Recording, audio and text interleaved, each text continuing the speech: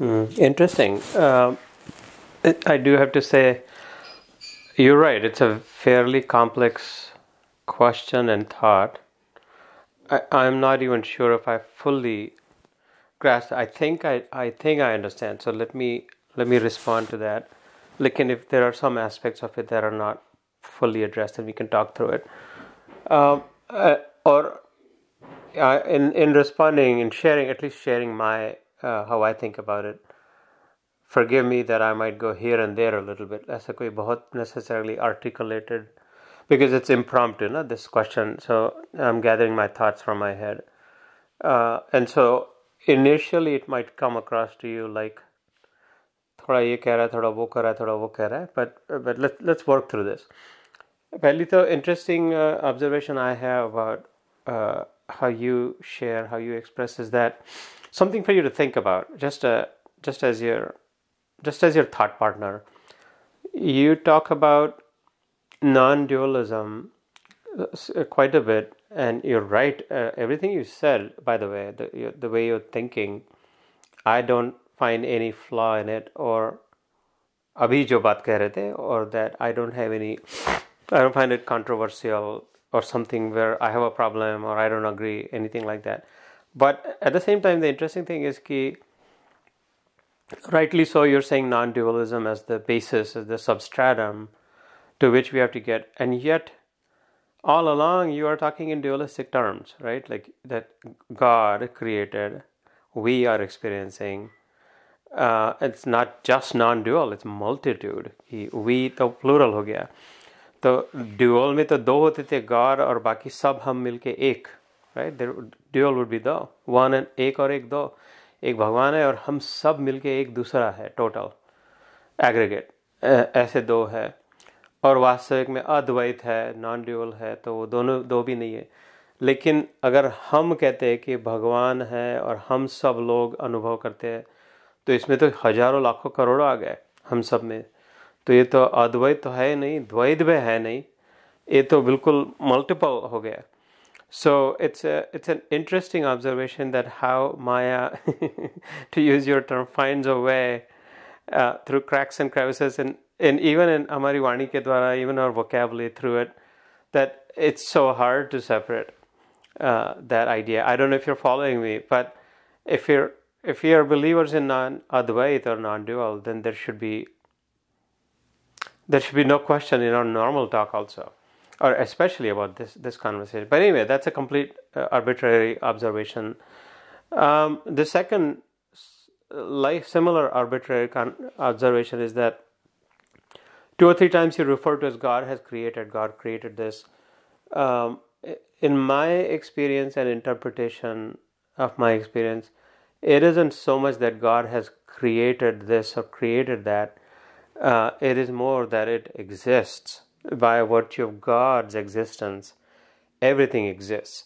And it's similar to saying कि अगर मैं चलते जा रहा हूँ और मेरी shadow मेरे पीछे पीछे आ रही है, तो मैंने मेरे shadow को create नहीं किया है.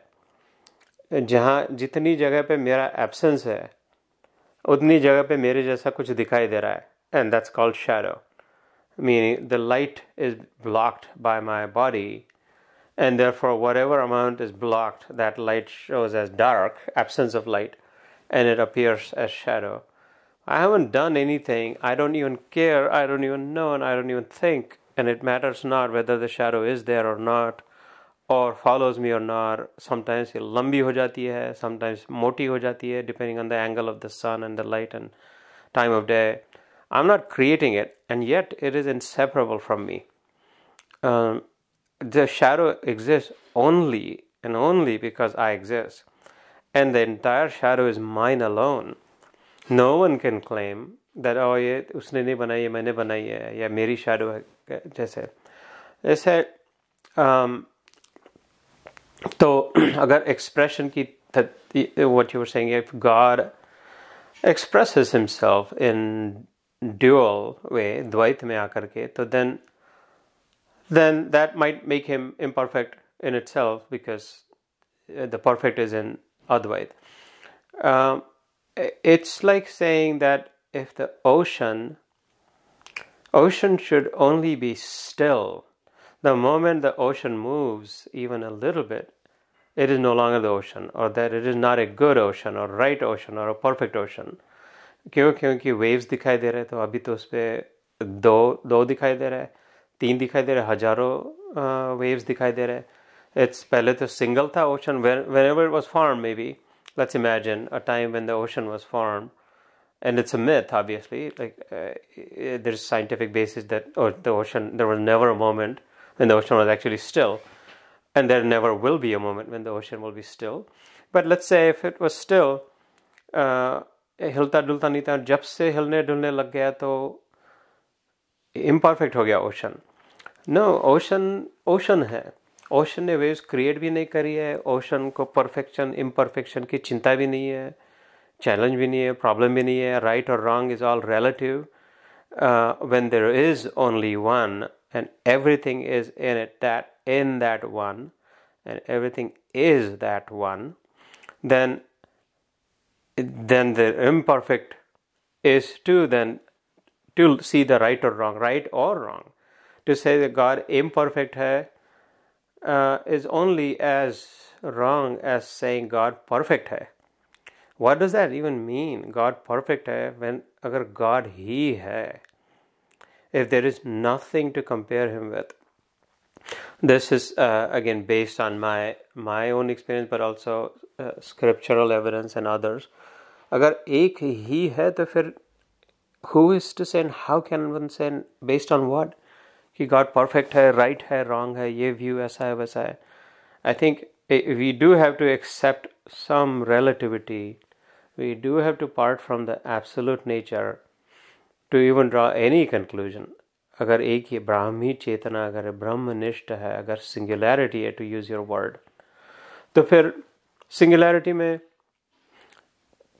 where is the question? If the Advaita God is becoming Dvaita God to express, it's not that the perfect God is becoming an imperfect God, or that God was right when he was Advait, and now God is accepting a little bit of wrong by becoming Dvait just to express.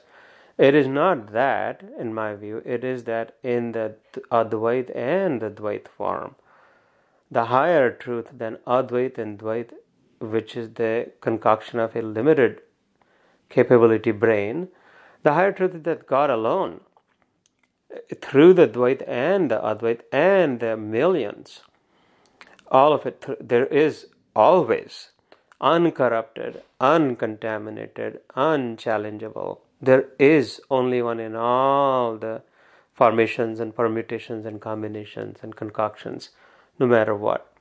It just depends on how we are able to, how broad or how narrow we are able to perceive. To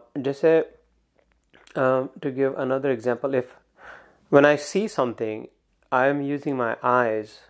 This actually comes in a scripture called Brahma Samhita, and it's a description of Krishna there from Brahmaji. This is my way of describing it.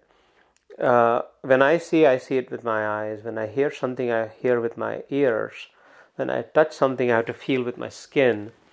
When I smell something, it has to pass through my nose, and for me to taste something, it has to fall on my tongue.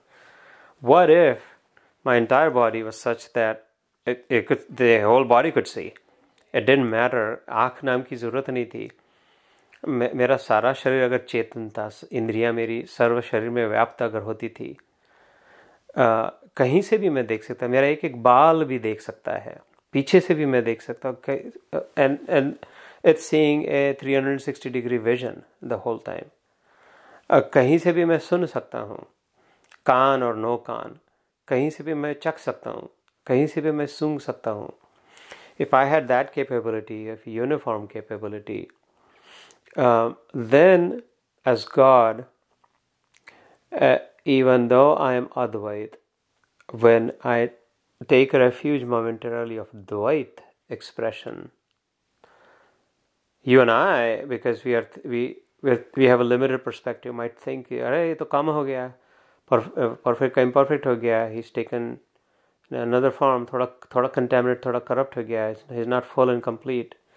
लेकिन because he, if you imagine the example that I gave, because he is able to see, hear, in other words, experience everything from all sides, at all times, in all forms, no matter what.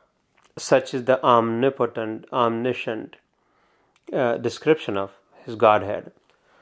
So it is then like saying, nahi bhaiya, ocean is not divided into waves. You think the ocean has been divided into so many waves, badi wave, choti wave. The ocean is continuous through all the waves. The ocean is still single. When the ocean was turbulent, it was still single. The ocean is very still. It's still the same and the single. And the high waves and the low waves, and even beneath the waves, that which you cannot even see, the ocean is still the same. We think that ये divide हो गया, कम हो गया, ऊपर उठ गया, छोटा उठ गया. ओशन के मन में, ओशन के दृष्टि में, समुद्र के पर्सपेक्टिव में, it's still connected, fully connected, because it's Chetan everywhere. Now let me expand a little bit. If every drop of the ocean on the surface, and especially on the surface, but every drop of the ocean was fully conscious of its existence as the ocean, not the drop, that every drop, knowing that I am fully connected, I am single, I'm singular. Someone else thinks of me as a tiny drop because they can only see a small drop. It's the fault of their faculty, right, of their senses. But there's no such thing as a drop. If the entire, every drop of the ocean that is connected to the ocean, that is never separate from the ocean, that in reality truly is the ocean, हम लोगों ने drop बनाया उसको अलग करके, टुकड़ा करके, बाटली में डाल के, गागर में डाल करके. If that ocean, every drop of the ocean was aware that I am the ocean, and then wave बन गया, ऊपर गया, नीचे और अंदर गया पानी, at all times, in all forms, no matter what, I am that single ocean. So let me slow down and pause here just to get some reaction from you. In my mind, there is no question. It makes no logical sense to me to imagine a scenario where God is either imperfect or wrong. I think it's what we can say is perhaps for our sake, or that we think that he has stepped down, in a manner of speaking, accepted a lower state to become more accessible to us, so that he can express his whole completeness in a small, limited form, which is only palatable, which is only accessible to us. But that doesn't mean that he's limited himself.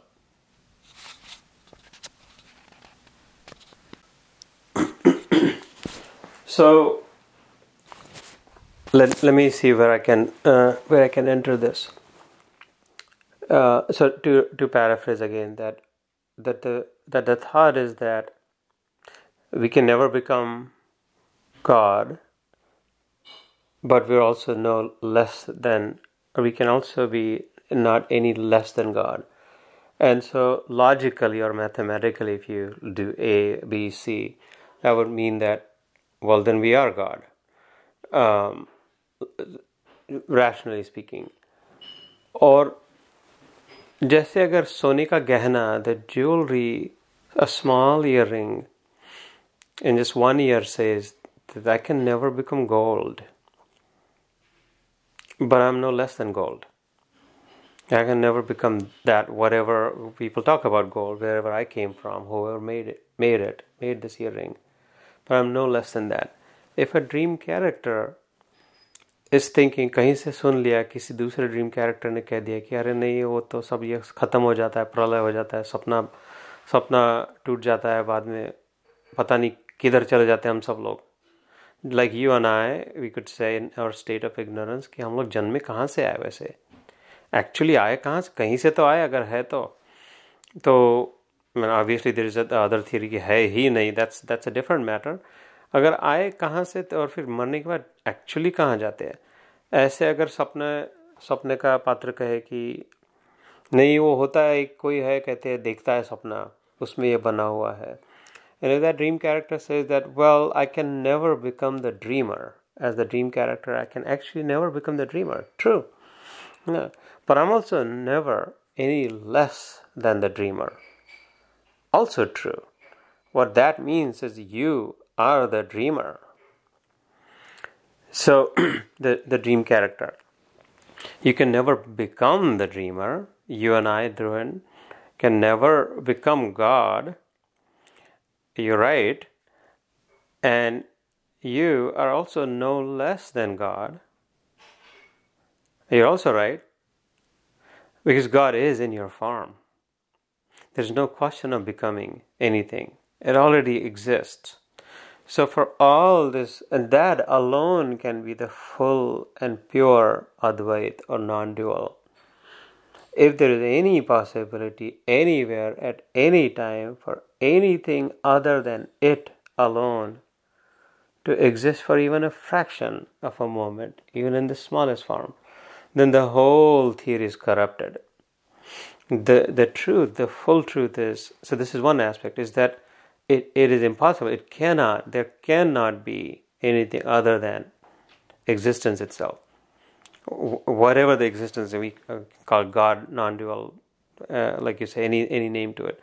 The other perspective, other thought to consider is, at least the way you come across to me, is you're still talking in terms of material. When you say you and me, it's still, the reference more speaks of material you and me, like your body, my body, or this world, this, that.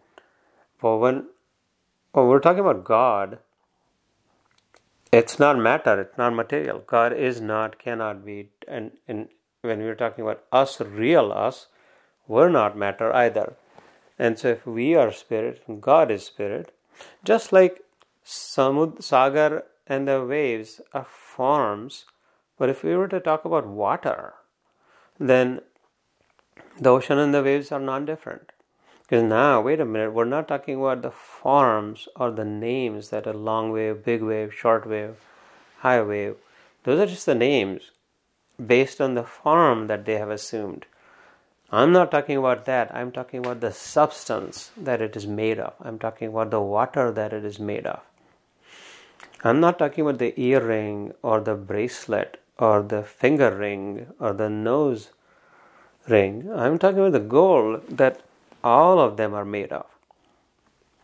I'm not talking about the matka hai, surai hai, pyala. I'm talking about the mitti, the soil with which all these pots are made.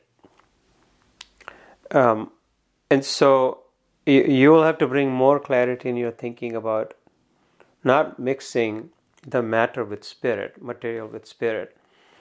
So in the sense that then God and you cannot be different. There cannot be more than one. And we don't exist in that sense. Right? A wave truly doesn't exist.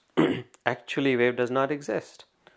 A wave cannot exist. Walk on the street by itself, सैर करके आते हैं थोड़ा, घूम के market में जाके आते हैं, लहर नहीं कह सकती. A wave can only exist and does exist so long as it is connected with the ocean, because it has to be the ocean for it to exist. वो फॉर्म अलग बात है, लेकिन वो पानी जब पानी से अलग हो जाए तो फिर उसके अस्तित्व का कोई भरोसा नहीं कब तक रहे ना रहे. And so I think maybe put some more thought around clearly separating the material concepts from the spiritual concept. And I think in that you will see with greater clarity that spiritually speaking, there is only God. And so yes, you actually are that, and you cannot be any less than God. Any गागर भर के सागर भर लिया, that गागर में जो सागर आया, that cannot be any less qualitatively, any less or different from the entire body of the ocean itself. So you're right. But if you're thinking of the water, if you're thinking of the physical form, the material form, sure as hell, एक गागर पर पानी डाल दिया तो क्या होगा, किसका कुछ नहीं भी. और एक सुनामी आ गई तो गांव के गांव लुट जाएंगे, लाखों लोग मर जाएंगे. materially. So how are they not different? They're like of course they're massively different. A small tiny ripple is massively different from a big tsunami. And big tsunami की कोई कीमत ही नहीं है पूरे ओशन के सामने, सागर के सामने.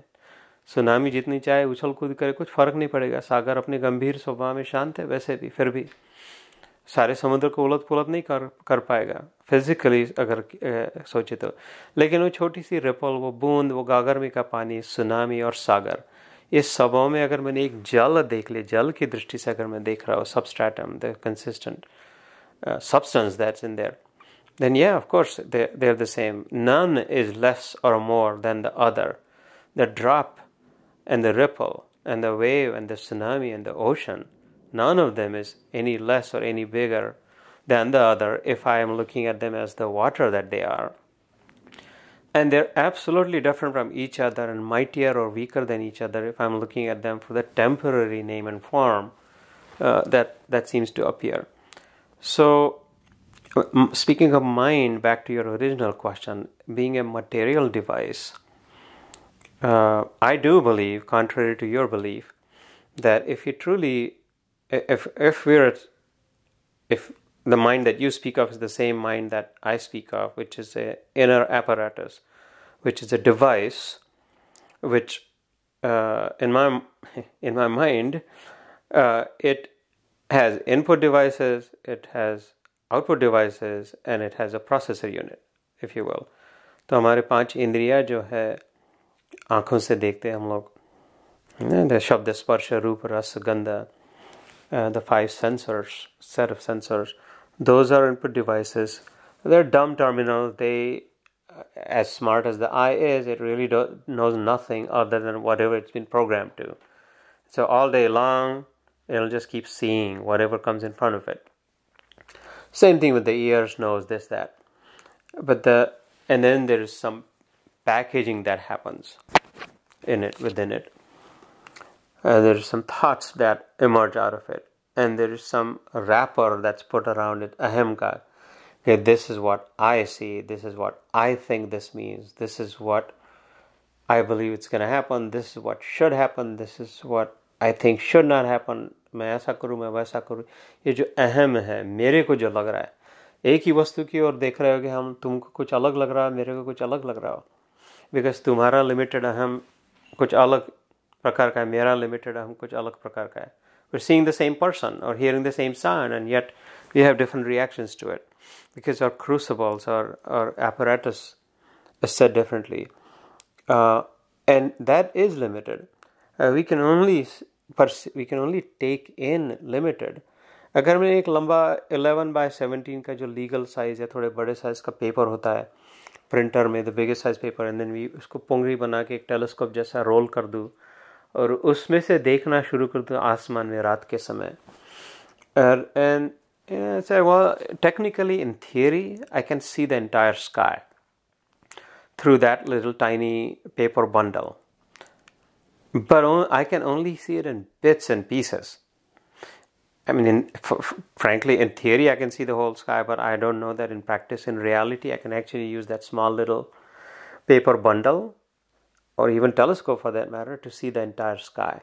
And even if I did, I can only see it in bits and pieces, one frame at a time, not the whole thing at once.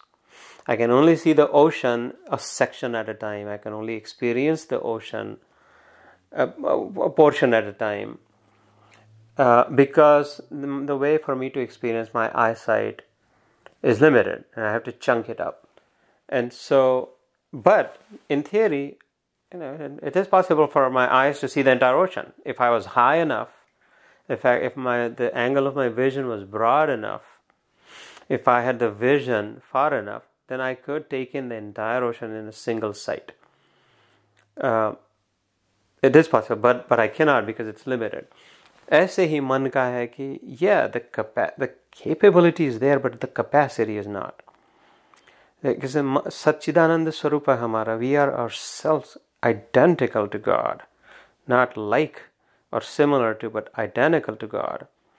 The final and supreme truth, His imperishable nature is our imperishable nature, the Sat Swarup, the forever lasting. So much so that it's not that it will exist forever, it's actually, it is existence. Then where is the question of existing forever or not? Or Chetan, right? Sat Chitta mein se Chitta jo hai, it's not that it knows everything. It is knowledge. It is the ability with which anything can be known to begin with. And therefore, the first thing that has to be there to know anything is the ability to know. As soon as that ability falls on whatever the object of knowledge is, it's right there. And I am that. You are that. And then similarly, Ananda, the joy. That we're reminded of joy when we eat something or see someone or whatever, but we wouldn't experience joy if joy was not within us already, if it didn't exist already, because it's not material. So uske jaisa identical hai, and so in that sense, I think it makes sense. Your sentiment, no wonder you're feeling like it's not that I cannot understand God or that I cannot comprehend God. I agree. However, if you only rely on the device of the mind, if you think I'm going to comprehend God, I'm going to understand God with my mind, then not. Because you're using a very small, very limited device to try to कटोरी कटोरी भर के समुद्र को तोलना है कि कितने कटोरियाँ है सागर में पानी भर के, उससे नहीं हो पाएगा, लेकिन संभव तो है because you yourself are. And so again, I think where the challenge comes is the mix-up between the material and the spiritual. Mind is a material device. It depends on all things material. Mind is mercilessly dependent, helplessly dependent on everything material. All of its subjects are material, its objects are material, the thoughts are, everything about the mind, where it lives is material, in the body, in the universe, everything is material, is steeped in material. And yet, you're talking about measuring or perceiving or experiencing something that has no connection with material. It's spiritual with the material device. It's not going to be possible. You, though, my brother, are not material. Your mind is, you are not. And so you can experience fully God. Your mind cannot, you can. Because you are spiritual and so is he, and there really is actually no difference. You and I don't exist. He alone does, even in our forms. And there is a clear, logical, experiential way to get there. But if you keep mixing up between material and spiritual, then it could keep creating challenges for you, I think, in my humble experience.